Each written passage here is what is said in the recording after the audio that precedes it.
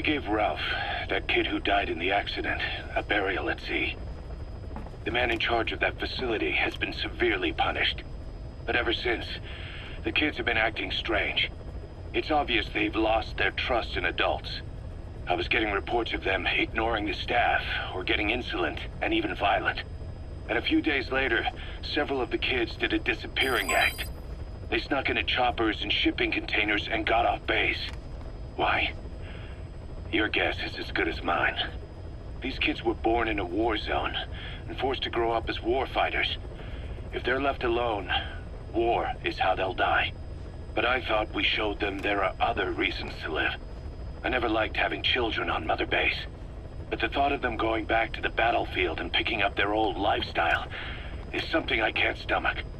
It makes me think of Chico, 9 years ago. We have to get those kids back.